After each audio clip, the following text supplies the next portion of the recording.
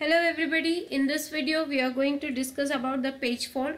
So whenever we talk or discuss about the concept of demand paging, obviously we are encountering with the term called page fault. Now what exactly is this page fault?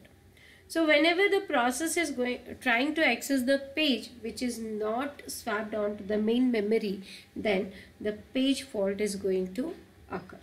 Okay, so now the question arises, what are the reasons for the page fault to occur? So there can be two reasons basically. The first one is it might be the failure of the operating system which is not able to bring the valid page onto the main memory, or due to the invalid address error.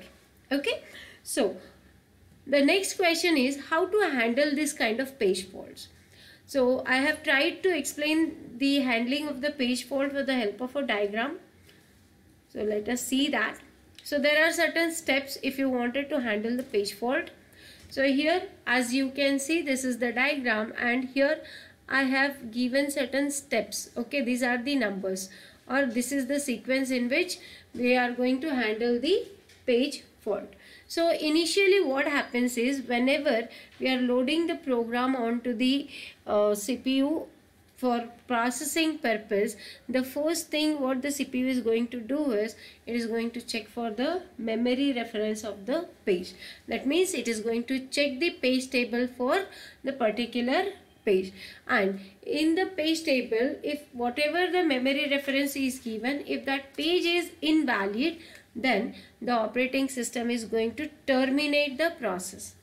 Otherwise, if the reference is valid but the page is not swapped in, that means page fault is occurring, and now it is a task of the operating system to check the page or the requested page on the disk. That's why the third step is page on the disk. So it is going to check for the required page on the disk, and once it is found, that missing page is brought into the physical memory.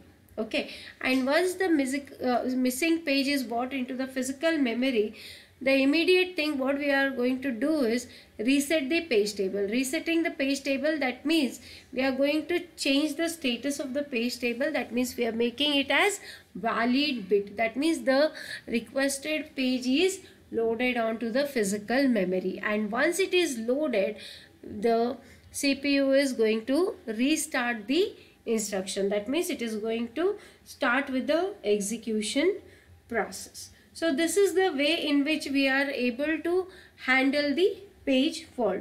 Hope you people have understood this concept of page fault. Thanks.